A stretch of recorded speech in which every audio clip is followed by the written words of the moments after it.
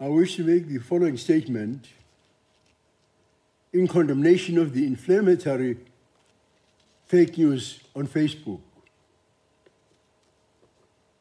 I do so in my capacity as the founder and President Emeritus of the Inkatha Freedom Party. Over the past few days, the IFP leadership has been working day and night in the community of Phoenix to stop the despicable vigilante violence that is targeting Black people. We are devastated by the murders and vicious attacks and condemn what is happening in the strongest possible terms. With the situation still highly volatile and the murders continuing, it is absolutely disgusting that anyone would use social media to disseminate false information that will only escalate tensions. I and the IFP are aggrieved by the malicious Facebook post by an individual calling themselves Comrade Mismi Mngadi, who posted an edited video of a news interview I had dating from before violence erupted in Phoenix. Below this edited video, he posts images of bodies in the streets of Phoenix, clearly intending to show a nexus between the interview I made and the violence. Yet the two are entirely unrelated.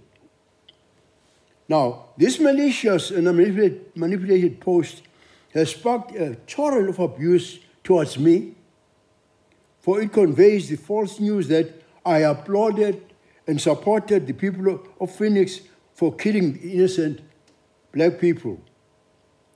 I've been called all manners of expletives under the sun, with commentators hoping that I will, and I would like to quote them, quote, that I will die a slow and painful death.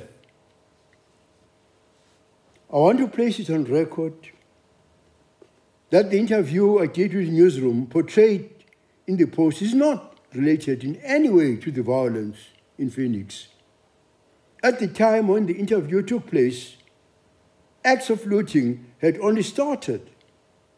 Where I reside here in Ulundi, the IFP's leadership, led by our Secretary General, Mr. Sipho Ngobo, and our mayor in Ulundi, Mr. Wilson Changase, and our councillors, and the community of Ulundi, were standing together in cooperation with law enforcement to restore calm.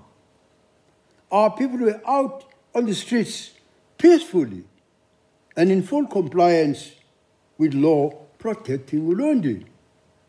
I myself went out during a cold night, visiting all the 9 stations around Ulundi where our people were defending or protecting Ulundi, visiting each and every one to give them moral support and to actually to tell them how proud I was about what they were doing to protect, Ulundi at the height of looting and destruction of infrastructure, of shops in Ulundi and in the whole of South Africa. Now, while this was happening, I received several messages from individuals in Phoenix showing that the community there in Phoenix was doing the same thing as we were doing in Ulundi to defend, the town from looting and destruction of infrastructure. I noted this in the interview I made, that I had, and appreciating that the community of Phoenix was acting lawfully in the face of civil unrest. That's all I was doing. There was no violence then. I got a posting from, a message in my son's cell phone sent to me after that interview, asking whether, in fact, I can in any way use my influence to get them to get more troops to come to Phoenix to protect them and to protect infrastructure.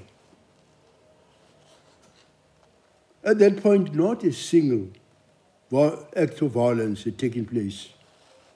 And there was no indication that the tragedy that we subsequently saw would play out.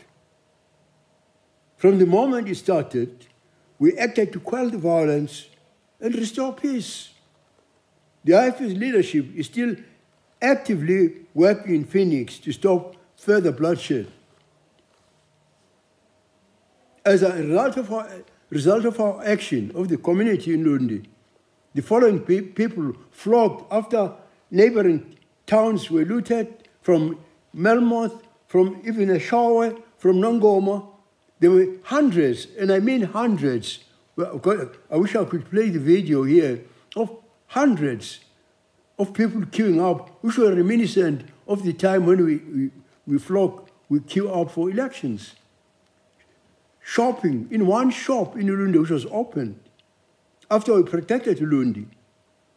To the extent that as time went on, I actually phoned His Excellency President President Ramaphosa, our President.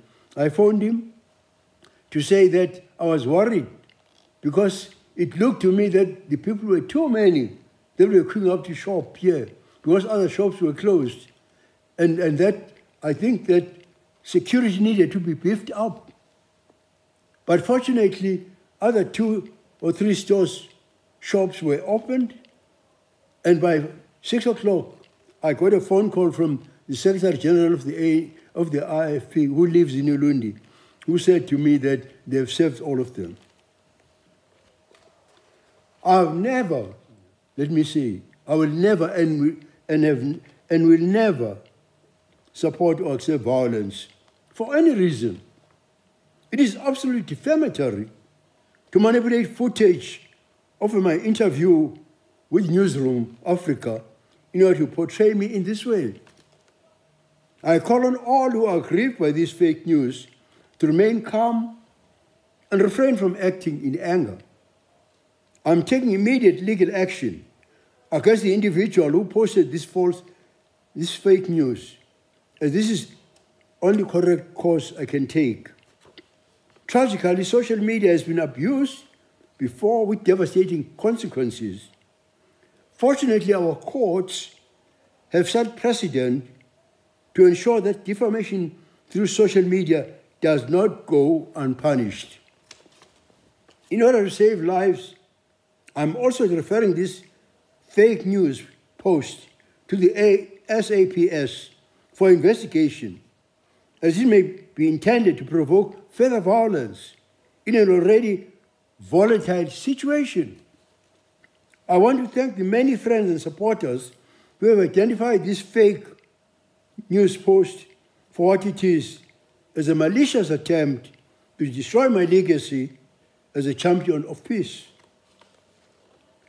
Now, and to all those who are now accusing me on social media of being associated with the violence of the past, I can only point out that I never went to Vietnam to learn how to conduct a people's war.